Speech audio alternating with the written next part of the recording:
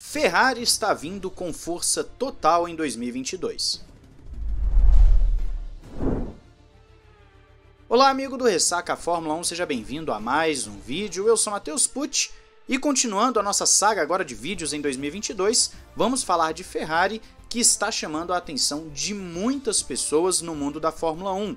Várias notícias sobre a escuderia de Maranello. E também nós devemos dizer que no ano passado eles já estavam dando a dica de que viriam fortes em 2022. É claro, não sabemos ainda se isso vai se concretizar, mas temos alguns indícios de que devem estar mais competitivos para esta temporada. E por que isso?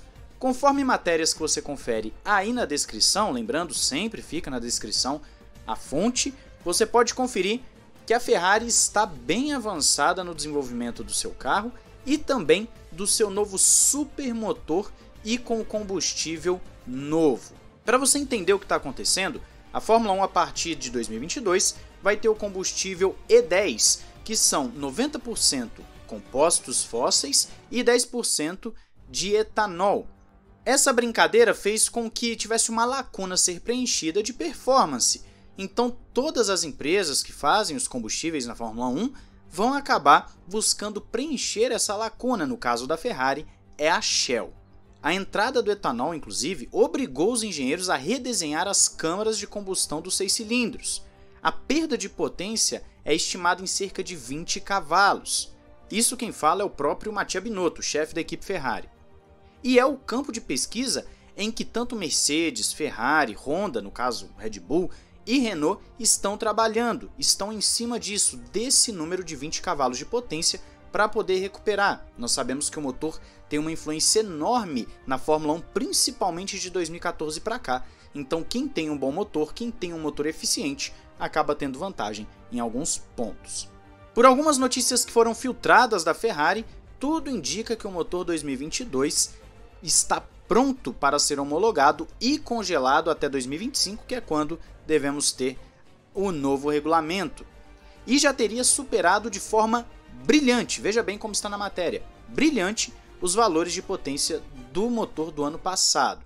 Vale lembrar que no ano passado a Ferrari trouxe uma especificação chamada Superfast para fazer testes para 2022. O intuito deles não era trazer grandes performances para 2021, mas sim colocar em prática algumas tecnologias que vão utilizar na temporada atual para poder já ter um caminho das pedras, para poder ter uma luz no fim do túnel do que fazer. É dito que tanto a qualidade de design da unidade de potência quanto também a qualidade química do combustível da Shell já estão bem superiores ao que era ano passado e que a Ferrari teria até uma vantagem com relação aos seus rivais. A Ferrari não somente teve trabalho no novo motor, numa tentativa de preencher essa lacuna que eles tinham para Mercedes e Honda, que são os dois principais motores a pelo menos até 2021, mas também colocaram em todos os outros campos algo que pode contribuir para o desempenho.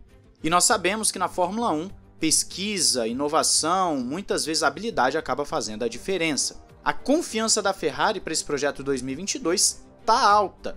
Vale lembrar que Mattia Binotto já afirmou em outros momentos que a Ferrari não estava preocupada com 2021 porque estavam fazendo uma reestruturação, e isso é verdade. Se você ver bem, a Ferrari fez um novo simulador muito mais moderno, que vai entregar resultados mais sólidos para eles, e não somente isso, fez reestruturação interna com organização de quem faz o quê e também mudança de pessoal, ou seja, a Ferrari está pensando no médio e longo prazo, e esse médio e longo prazo pode começar já em 2022. Binotto foi muito criticado nas suas primeiras temporadas como chefe da Ferrari, mas vale dizer que se o projeto realmente, o planejamento for de longo prazo ou médio, nós sabemos que tem tudo para dar certo, ainda mais por ser a Ferrari uma equipe que tem recursos para tal.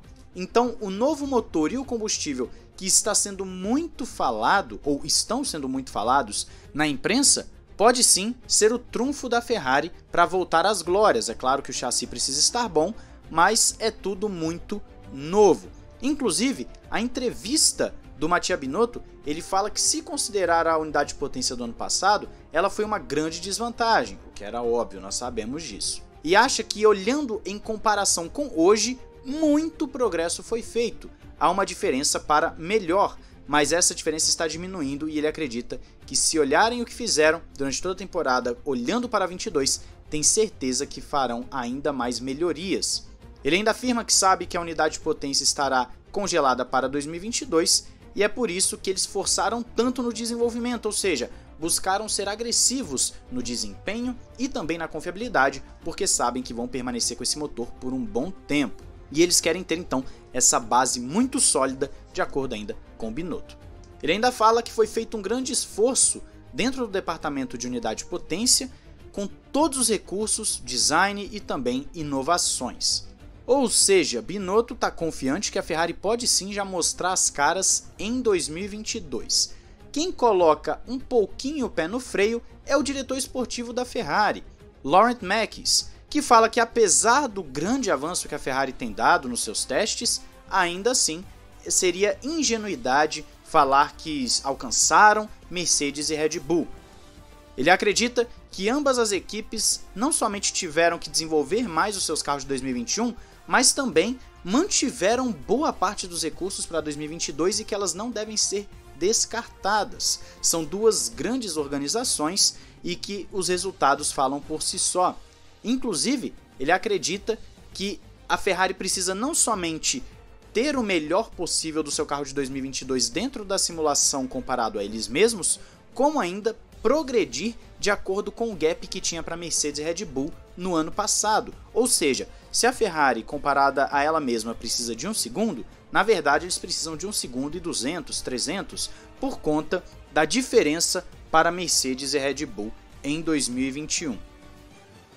Ele ainda conclui dizendo que se fosse Toto Wolff ou Mattia Binotto não estaria muito preocupado em termos de performance. E essa frase dele é um pouco, vamos dizer assim, chamativa, porque o que se espera de 2022 é um regulamento que coloque todo mundo num pé de igualdade, ou pelo menos tire um pouco dessa desvantagem de algumas equipes.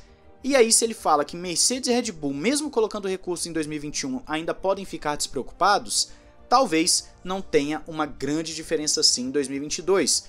Pode ser que ali a partir de 2023, o que é o esperado inclusive, numa mudança de regulamento, mesmo visando esse equilíbrio todo, diria que 2023 é o ano para a gente ficar de olho, porque 2022 pode sim ter um domínio de uma equipe X ou Y, inclusive a própria Ferrari, que está desenvolvendo o seu supermotor com essa lacuna que parece que estão conseguindo preencher dos 20 cavalos, que é onde está o problema para todo mundo. Ou seja, vamos ficar de olho na Ferrari, vamos ficar de olho no carro que vão apresentar em fevereiro, que já falamos aqui no canal inclusive, que a Ferrari está programada ali para o meio de fevereiro para apresentar o seu carro, e também vamos ficar de olho nos rivais. Os testes de pré-temporada começam em breve, mês que vem.